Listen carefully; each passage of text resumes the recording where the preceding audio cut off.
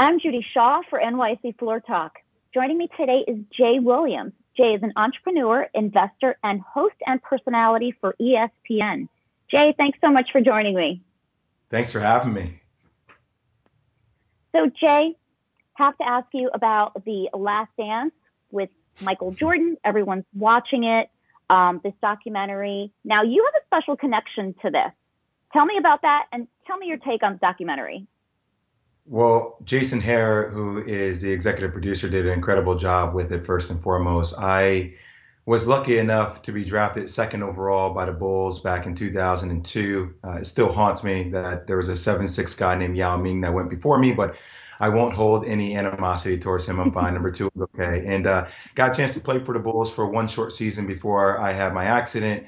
But spent a lot of time with guys like Jerry Krause, spent time playing in the triangle offense, and also was pretty audacious and took Michael Jordan's locker, which didn't kind of, I guess, go over well with the media, but I felt like somebody needed to take it. So I wanted his greatness to rub off on me. Good choice there. Okay, so let's talk about the impact that COVID-19 has had on sports. I mean, it's been huge. What's your perspective on this impact? And also tell me how you think it's going to change the future of sports. Yeah, obviously there are billions of dollars of revenue that are being lost here between the TV networks and between the leagues.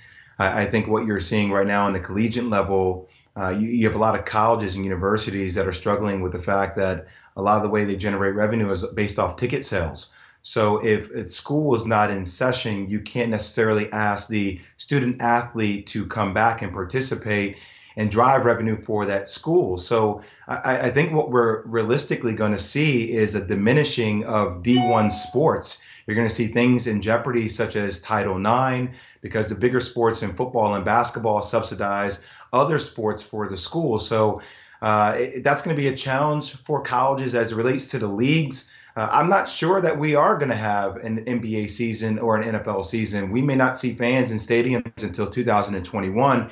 And as much as the NBA is trying to come back and play, the scalability that you would need, Judy, with testing would be astronomical. And then in relation to that, you have to think about what kind of public relations strategy would that be if there is lack of testing in our society for everyday citizens who are passing away from this COVID-19, but yet privatizing industries get access to all these different tests. That's something that Adam Silver has to heavily weigh. But I will say this, I haven't met a commissioner as progressive as Adam Silver. And as it relates to leaders within leagues, I really think he is extremely pragmatic. So I do think he ultimately will make the right decision. Mm-hmm. Now, you mentioned NBA, you talk about that. Now, NBA did recently announce that they were going to start to reopen their team facilities in areas where the shelter in place has been lifted. So now you'll see players that'll go back and I guess they'll be practicing individually, but you won't be seeing the teams practicing together. So, I mean, how will that work? I mean, do you think that makes sense?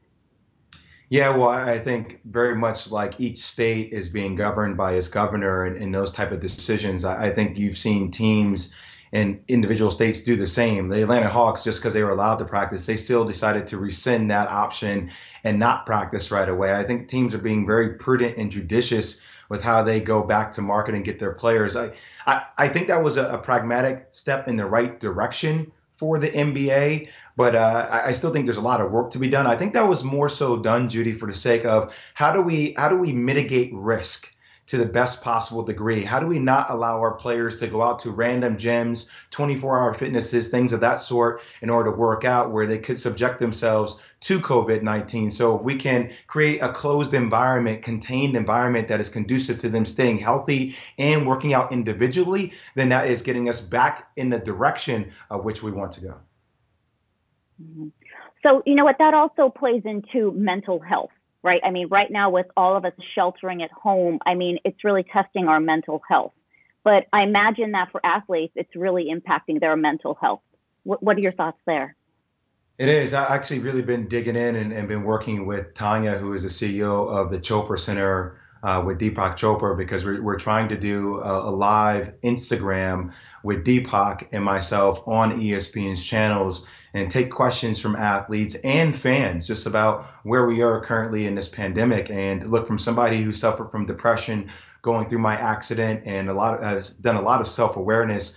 This isolation, in conjunction with the unemployment number that I think hit 26 million, which is incredible, with the passing away of family members, with the visuals of people who are visiting. My mother is a recipient of 2 kidney transplants. My daughter is 19 months old. My mother hasn't been able to see my daughter. We haven't been able to see my mother. We're that concerned individual. I think this is imperative that we talk about this more than ever because we're going to have to navigate the world in a different way, Judy, moving forward. And who knows if we get another lapse of this coming back in the fall or winter. So we need to be malleable with how we adjust. And we need to start to find ways psychologically to cope with what the new norm is going to be. Right, right. Okay, and finally, you have some exciting news on the business front. You have an alliance with a digital agency, Barbarian. Tell me about that partnership. Yeah, so Stephen Moy and I have known each other through my wife for a while. My wife works at a company called Yex that handles a lot of SEO work, and they've been working with Barbarian. I think Stephen is an incredible leader, and we're really trying to revolutionize, how the digital agency model is being handled. And I think my partnership with them, also working with a lot of brands. Before I started doing TV, I consulted with a lot of different brands, and also I think this really helps us with my own brand as it relates to ESPN. We're at a pivoting point within our company. Obviously, you can see that with the stock price of Netflix and some of the challenges that I think we're going to have as a company. But I think I can no longer look at myself, and I would be doing a disservice to my company and the Walt Disney Company if I just looked at myself, Judy, as talent. I have to be innovative. I have to think outside the box. I have to think about how do I bring revenue to the table for my company, working with brands, but then also kind of redigitizing, being innovative with how we bring that experience to light. So I think Stephen and I working together on that aspect is going to be a game changer, and it's really exciting. Sounds very exciting, and congratulations on that. And Jay, thank you so much for joining me on NYSE Floor Talk. Thank you so much.